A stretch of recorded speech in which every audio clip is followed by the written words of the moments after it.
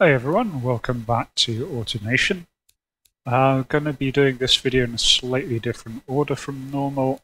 I'd like to finish designing the Pebble and probably do the facelift of the T-Rex.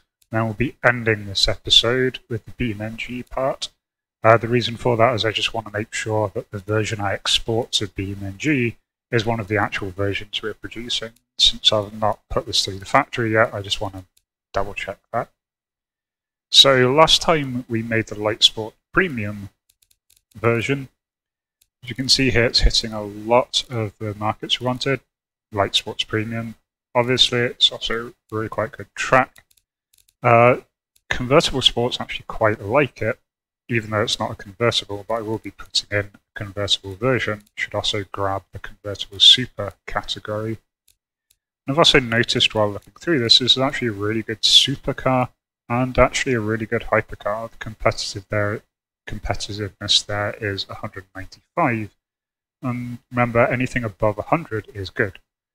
And 97% competitive, that's looking really, really good. In terms of what we'll be looking at today is, we want to do a full convertible version and also want to try a cheaper version. One thing I've noticed is for all of these markets, anything that's in any way sporty, the 98 octane fuel is 100% availability. It's only when you start going off of that you start getting people unable to get at those higher octane fuels.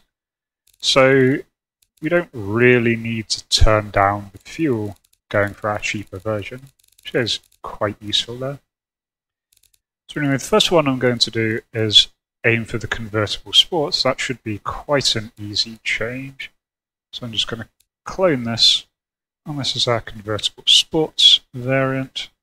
And so, of course, major differences, we're going for the convertible. We've got two versions. We've got the soft top and the hard top. All the markets prefer the hard top if you can provide it. And I will change a couple of things on the actual fixture placement. Doesn't really make sense to have the aerial coming out of the hardtop fixture like that. And then I will run through the various categories and see what I can do. Catch you after that. So that really didn't take very long running through. Because really all I need to do is balance a couple of things for the new weight of the car. Convertibles are always a little bit heavier, and otherwise getting incredibly good convertible sport numbers there. They absolutely love it. And looking at our markets here, convertible sports and super, both really, really on board with this one. So I think this is a really great trim to go with. So we've got our two trims, and let's go for the third one. This one I'm going to base on the Light Sports Premium. This is going to be our trying to get cheaper one. So we'll see if we can manage that.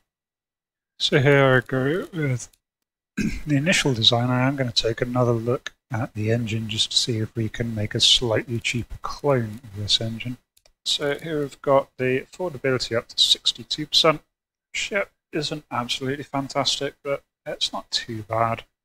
Still getting more than half of them. And so hopefully this will be a good model.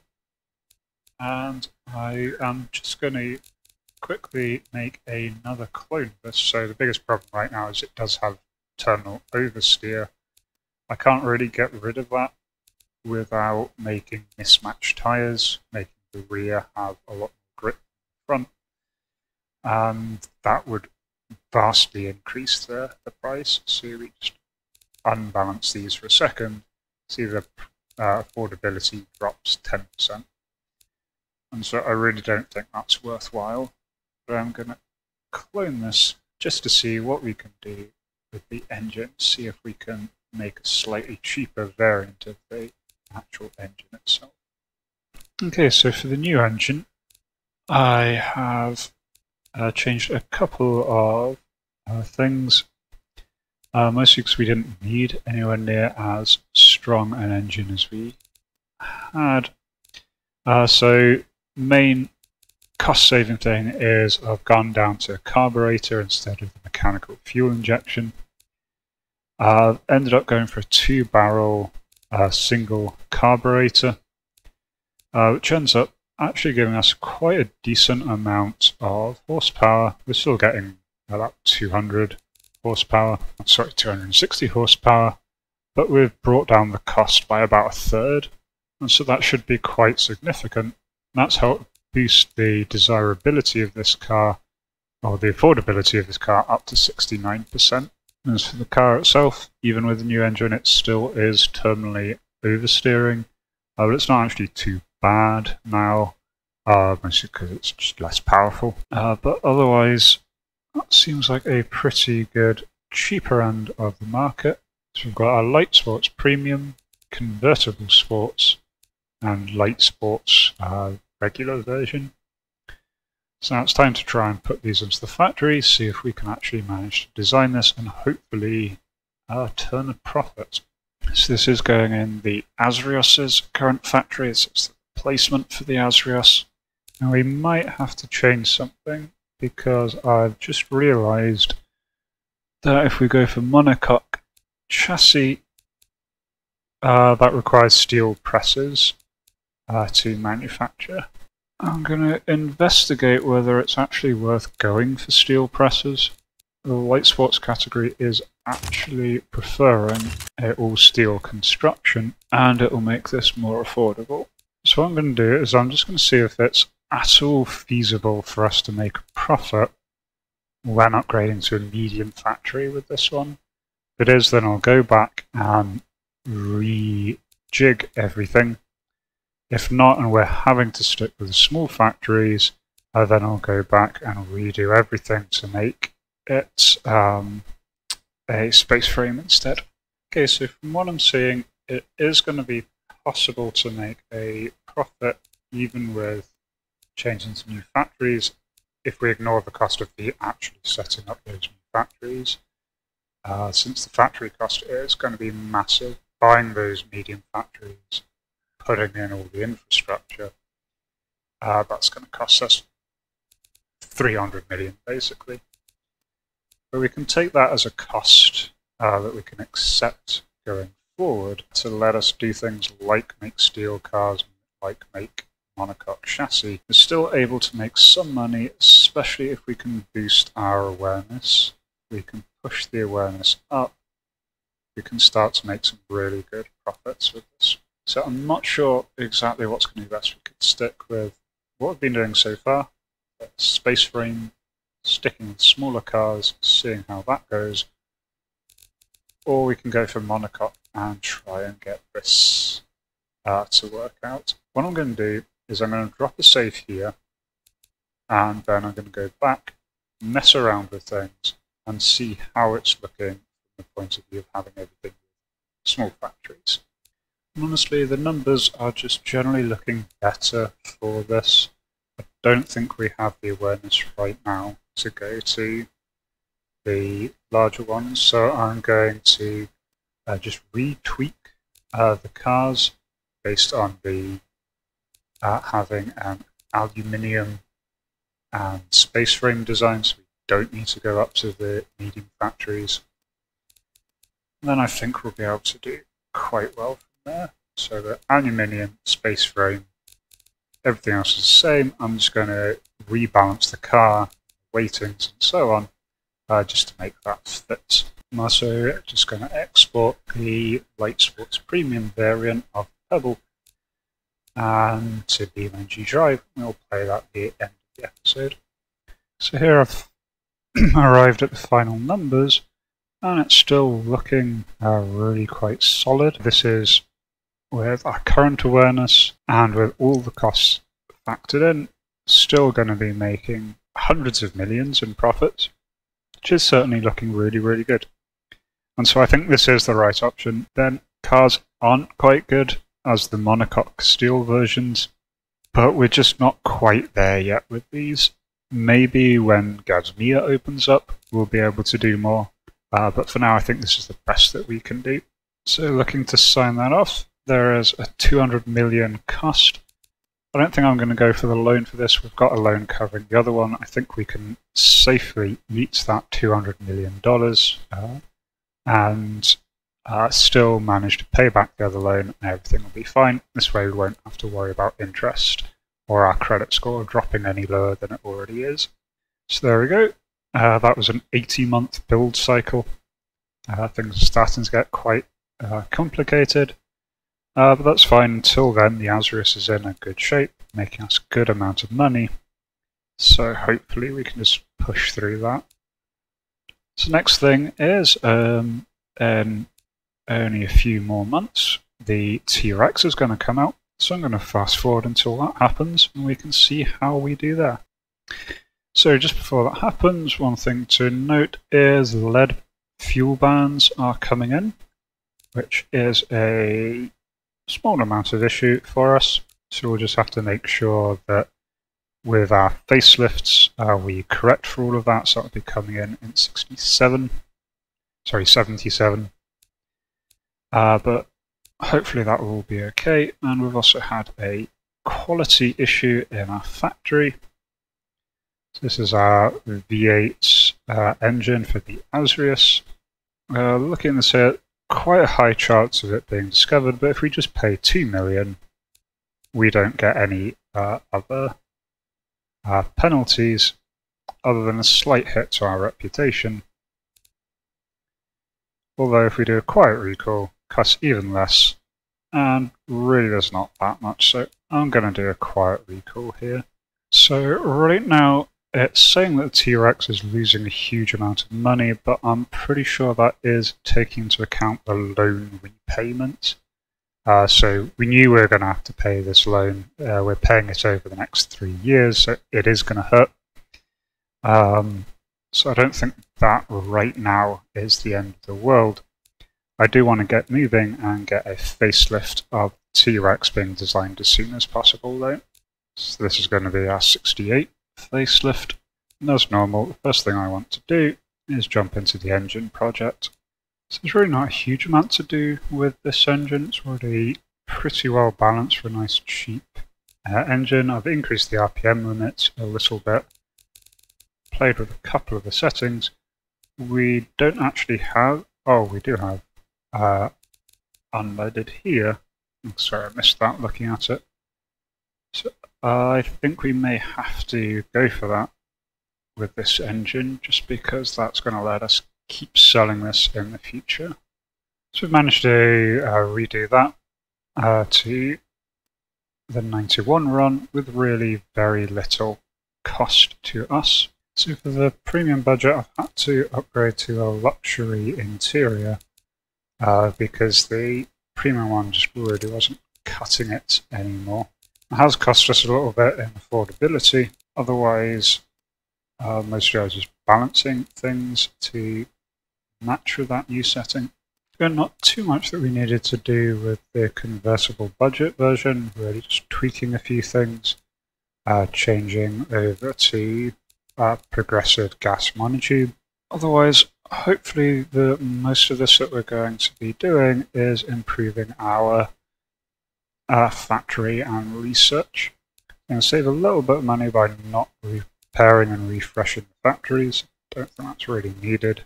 The engine factory, since it's so cheap to do so, I will be, actually there's even less point, so I won't be doing anything with the engine factory.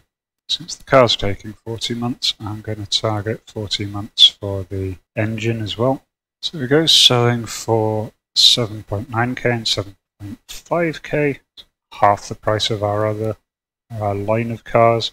Should be making some very nice profits, hopefully paying back what the loan is costing us. I won't be taking out the loan for this one.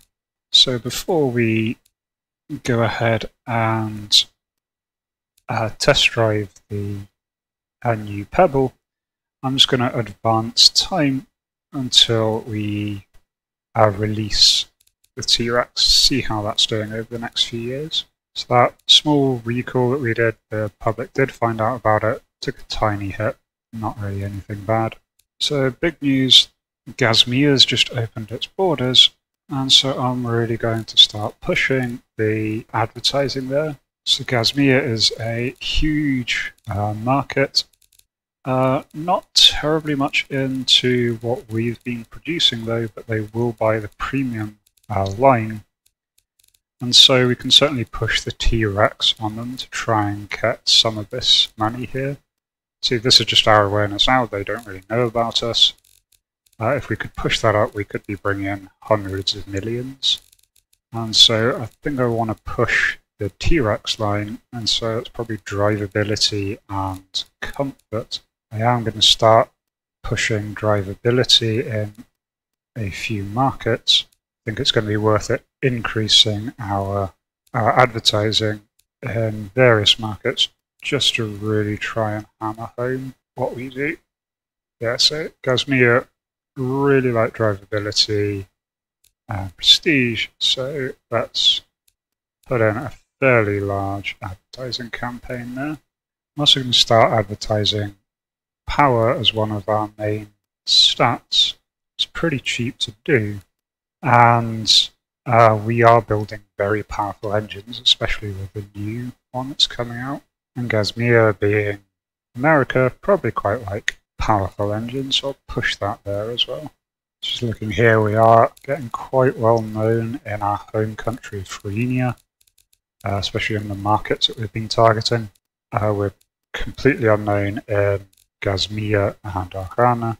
Delu is certainly starting to build up, which is quite nice. And we're slowly getting there with Hetbasia. So we've got another issue, this one in our inline factory. I think I'm going to do a quiet recall here. If we fail, it's not too bad hits that we get.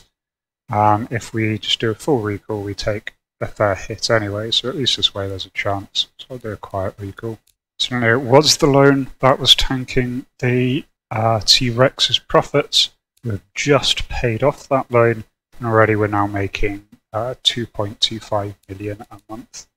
And yep, as it's now being relaunched with its new update, T-Rex is now making 5 million a month. In terms of how we sort of overall did there, even with all of that expense, buying new plots, building a new medium factory and setting it up, we're still at 400 million. So we have nicely managed that with the T-Rex. Now we should just be able to churn profit from this. Next big expense will be looking to upgrade our other factory to a medium.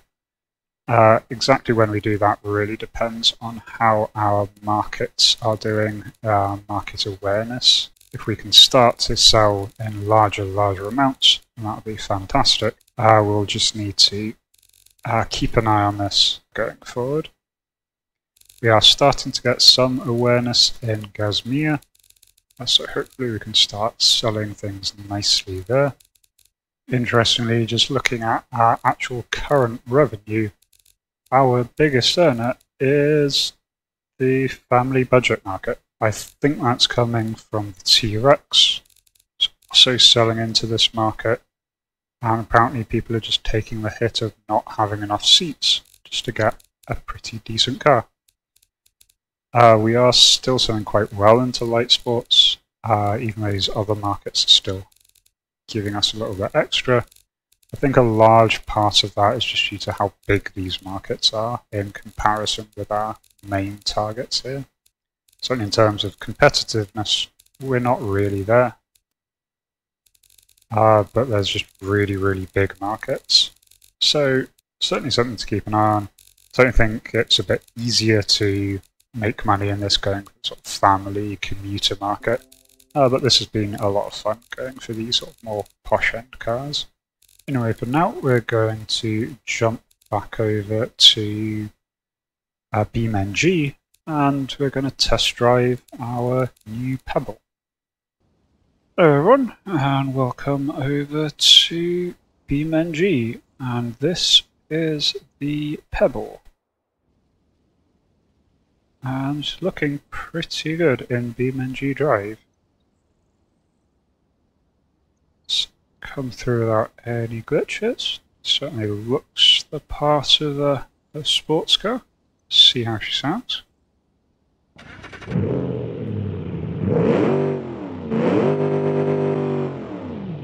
Definitely sounds angry.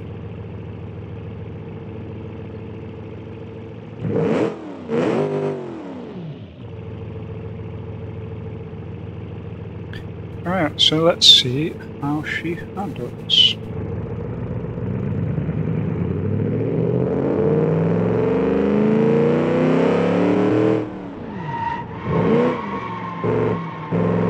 Compared to the earlier cars, you can definitely tell this is more powerful, which is probably going to lead to me being a lot less good at this whole thing.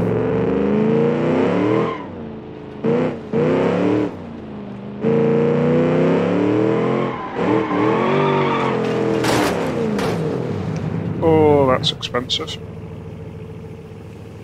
This is about a $25,000 car, and I just broke it.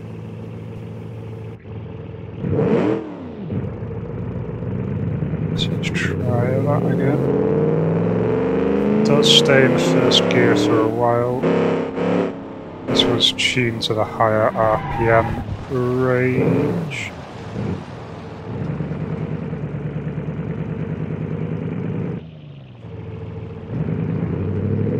I think a lot of the spinning out is just my incompetence rather than the car. I am not used to things with 400 horsepower, at least when they're not planes.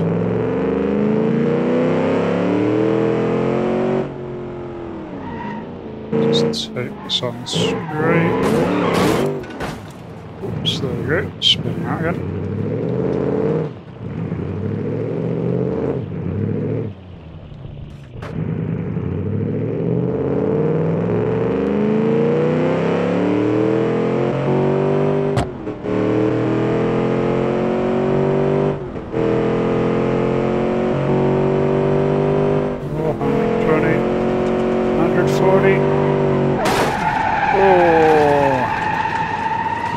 I was 144 there before I binned it. So I think I'm going to need some practice with this, so I'm just going to drive it around for a while, and I will get back to you once I stop smashing it into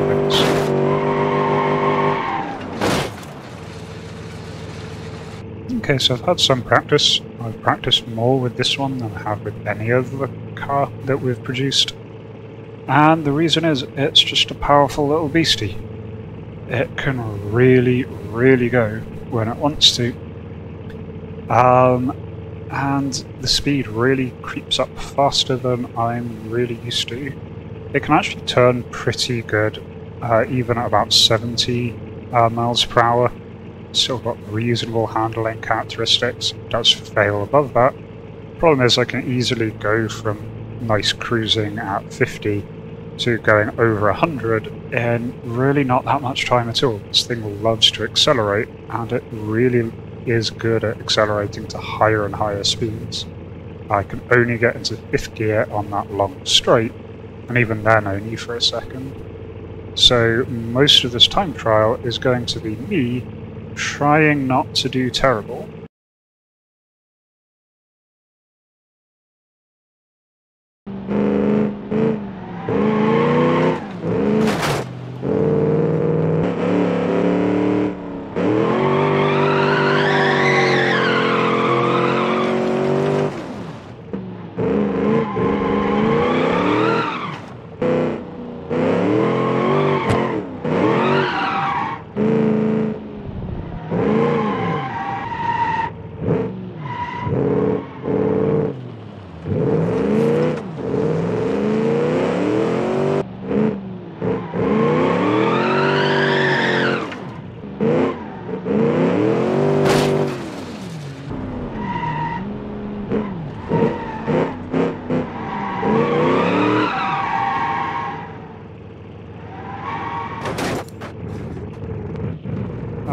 Probably didn't need that, right?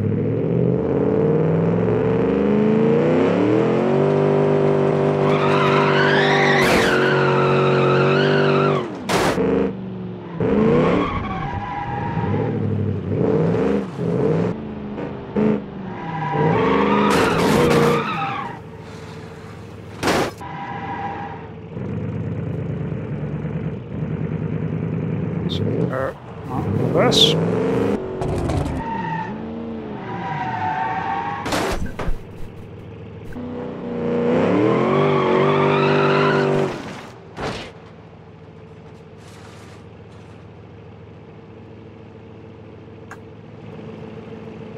Let's see how we do.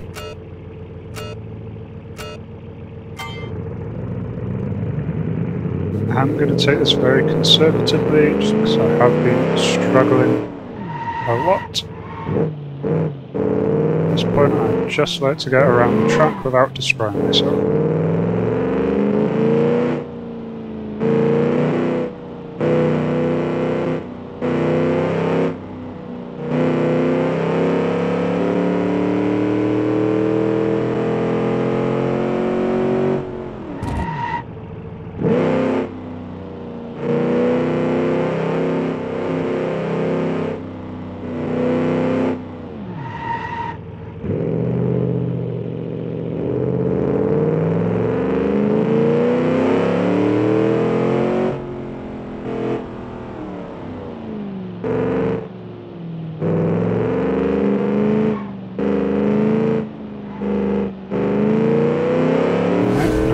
Straight. I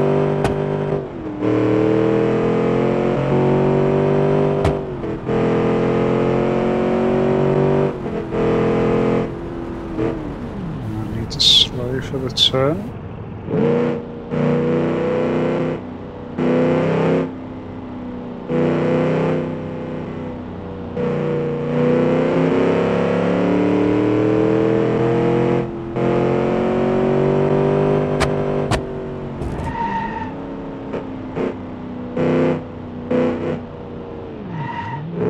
Slow the next one.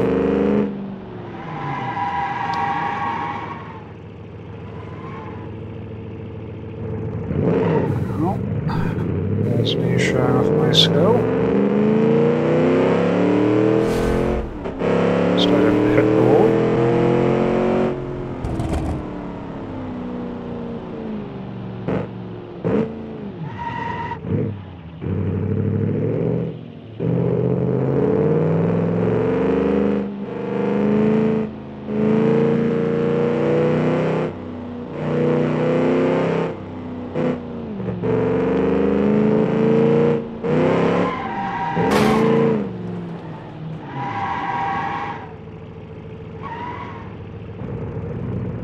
At this point, I'm just going to try and complete the race.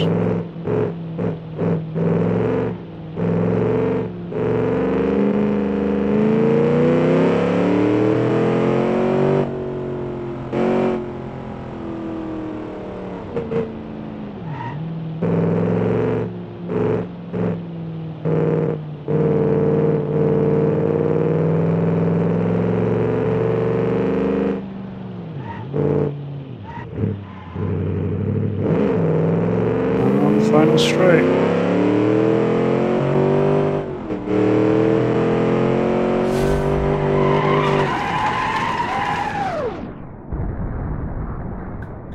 And the timings, we tied, or just beat the Azurus.